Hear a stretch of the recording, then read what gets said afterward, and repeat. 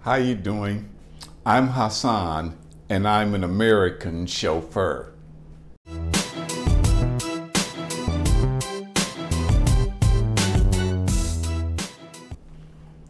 Okay, in this particular video, I'm going to admit that when I first started bringing this information, I didn't actually know it was going to go real deep, but I know how I am, right? That's one of the things that you actually learn from doing rideshare, if you're serious anyway, if you're serious about learning yourself. Now, if you just, if you're serious about other things, maybe you'll get that. But I was just very serious about learning myself, I guess because of where I came from and my background. So I basically bring my experience to you. And I'm going to admit, which I've said it before, Uber and Lyft, they screwed up this thing called rideshare. They really screwed it up. Now, they might be the companies that use, or we call, by these different companies, we call it rideshare, right? There's a difference between rideshare and Uber and Lyft, okay? Because in this video, I really want to give you some ideas that will help you stay safe within and without, because it's the within staying safe, that will help you not be afraid to raise your self-image and the way you see yourself, because most of these drivers just don't see themselves straight. I'm just telling you now. You get as offended as you like. But some of the ways we get treated is because of the way we treat ourselves. So anyway, before I go real deep on that, let me tell you the difference between Uber and Lyft and rideshare.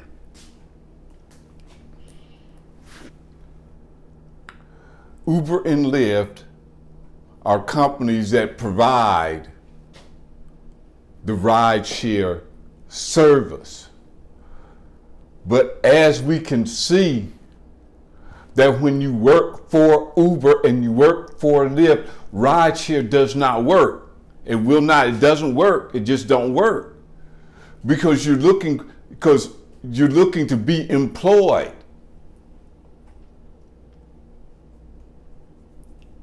And this is not a job. Rideshare is not a job.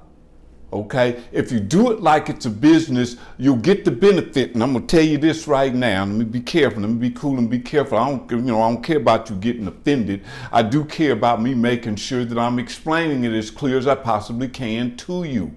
Okay.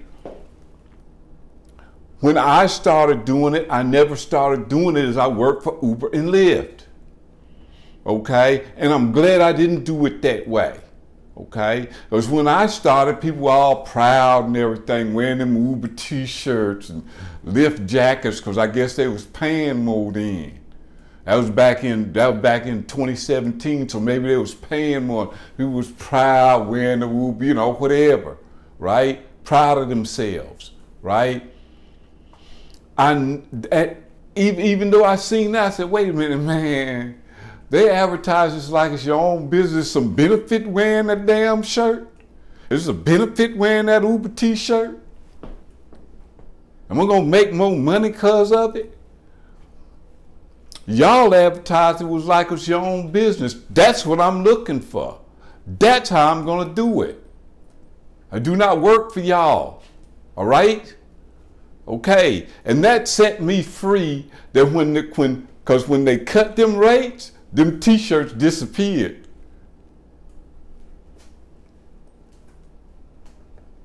See, I know some people who was doing this back then. Some of their videos are still up. I don't know their names or nothing because they fell by the wayside as soon as they cut the rate. And every time they cut the rates, my pay went up. Because it meant I had to hustle harder. When you're doing Uber and Lyft, you must be looking for something.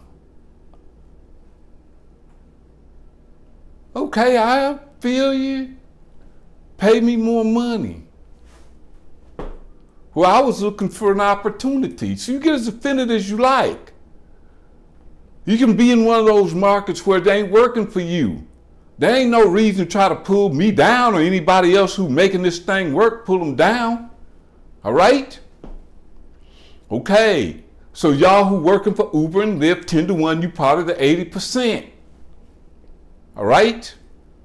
So rideshare is a wonderful experience. A wonderful experience where you can discover yourself, you can discover your business acumen.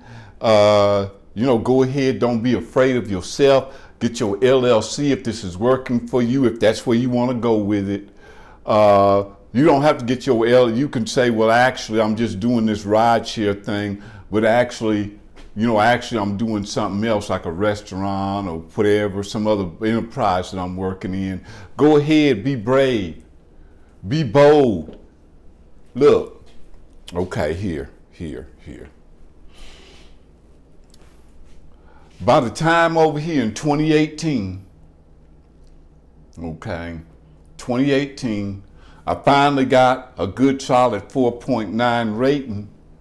I had gotten a different car. It was a Hyundai Ioniq, a great car. Love it. It had the right trunk space, everything for doing X. Okay, for doing X. It's beautiful for doing X. But at that time, I knew I was rolling good, looking good, carrying myself well. I wasn't a chauffeur. I wasn't wearing, but I, had this thing about service going. I had this thing about feeling really good about myself because at that particular time, I knew clearly, and I was very proud to be a rideshare driver. You get as offended as you like. Huh? All right. The beauty of this thing is that you by yourself, okay, in that car. You, the passengers you picking up, those just your clients or whatever they making, you giving you the money, whatever you doing them a service. All right. You work for Uber and Lyft, you thinking more about what they mistreating me, because they are. See, but you got to get out of this thing. You see, I wasn't in it no more than 2 damn years. Doggone it. All right, so you are not stuck, but I want to get to some of the real meat of this. It's because my time running out and I got all fired up and wound up and everything. Okay, so we understand the definition between that I have for the definition that worked for me, the difference between rideshare and working for Uber and Lyft. One's a job, one is not. Working for Uber and Lyft is a job, so you get the bullshit. The other is you're doing it as a business. Okay. Now, Uber and Lyft, working for them, it's a pure kill zone. Damn near everything about it's a damn kill zone. These passengers getting in and out your car with that mess they get in and out that we lie about, that we won't say nothing about, that disrespect, and then we lie to each other and say it don't bother you because you feel like you trapped. Okay, that's to purposely kill your spirit because them people jealous and envious of you, man. Is that why you keep your car dirty? Why you don't keep it clean? Because you don't want the passenger pulling you down? You don't want to get that ignorance they get in your car with pulling on you? One of the things, don't pick nobody up unless it got a 4.8 rating and start pulling yourself up and being proud of the potential that you got as a human being if you don't see the potential as a rideshare driver, right? Because you're doing it and you ain't going to do nothing else, huh? What's going to happen when that car starts breaking down? Huh?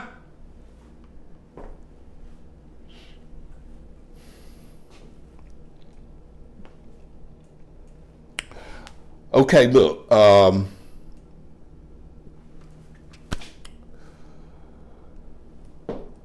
So there's also the kill zone where you could physically get killed. And in Atlanta, some of those areas I'm going to kind of like point out right now, right quick, messed around.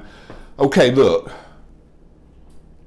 Maybe the most important thing is that's what's happening is your spirit being killed. You just wake up in the morning, jump out there, so you get in your car smelling like sugar frosted flakes and milk because, hey, you know, you don't want, hey, you'd rather have a passenger just, hey, you just like the rest of the 80% out there. You really don't care that much. And those of you, if you're getting offended by what I say, then you need to look at, do you have a clean car? Are you dressing well, keeping yourself up? Are you making excuses? Are you scared to really step up to the beauty of who you really are? Huh? Start doing this damn thing like a business, man. Now, I know some of y'all want a business look like it was from some third world country or something like that. That's, you know, that's what you do. These videos I make, so like and subscribe. These videos I make are for those who are, say, maybe, they definitely in the top 10%. Because if you're in the top 10, 20% or whatever like that, you're doing some things and you should be proud of yourself. Especially if you like what you're doing, man. Don't let this damn thing be a kill zone to you. Doggone it. Okay, look. In Atlanta, Georgia, anything that's, I think it's the west side or north side drive, there could be issues over there. You get physically killed, right? You get physically murdered over there. There are some of the wealthy areas of Atlanta. They're physically, I mean, they go out there, I mean, it's almost like you'd be lynched or whatever if you don't do what they ask or whatever. Okay. It'd be like in that, you know, it's a wealthy area, like a morning, like what they call that Emory Morningside area. Please be careful over there. They might have money, but you know, they ain't got no problem with, you know, disrespecting the hell out you in the most ugliest way, in a very violent way. In Buckhead, that's the neighborhood where I'm very familiar with. I live in that area, but you know, yeah, no problem. You know, you have to duck and dodge bullets sometime. And all of this, the kill zone times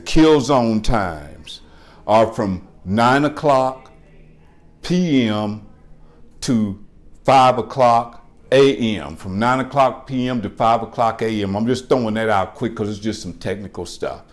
And then those little areas, you may know more. Myself, I do the black. And the areas I gave you is bad for the black. If you do the black, and because you in the neighborhoods where people got money, yeah, Buckhead, out there in that other area where I told you about, here in Atlanta. So there's a way to even get through that. If you do the black, open your own company and be a private chauffeur. Oh, this is what I wanted to damn sure want to tell you this right now. If you do black and you a chauffeur and you doing Uber or Lyft black and you a chauffeur, quit dressing down, man. Carry yourself like a chauffeur. You earned it. You be proud of yourself. Huh? All right? Don't dress down for these people. Just because that 80% dress down, keep a dirty car because, well, hey, we trying to do it for money. You want to do it for money, do it for service, and the money will come to you. All right? You get as offended as you like. Huh? When I'm tired of people out here getting hurt, us not being able to practice our real profession, huh? Because we got to tie down to these passengers who are jealous and envious of us, even those of you on Uber Black. I mean, on Uber X. If you're on Black, yeah, they jealous of you. They're, you know, please. Doing Uber X and doing regular Lyft. These people, man, these people, they jealous of you, man. Be worth being jealous of. And even let your damn friends go too. But anyway, I got a little bit too excited here. I don't think so, but maybe I did. One of the things that I want you to know for sure, of course, this is going to be some housekeeping now. I want you to like and subscribe. Go ahead and like and subscribe. And I'm building the platform. It's a, you know, just a regular limousine service platform, but it's here in Atlanta. The focus is going to be on safety and respect and mutual respect. And it works like a charm because I'm already, you know, doing it. I'm pushing further out there. I'm getting deeper. I'm going as deep as I can. I'm doing it on purpose. If you are a chauffeur, you can have any of those necessary certifications. You can be PAC certified. You can be Gig Rocket certified. You can be St. Regis certified. Chauffeur, all right?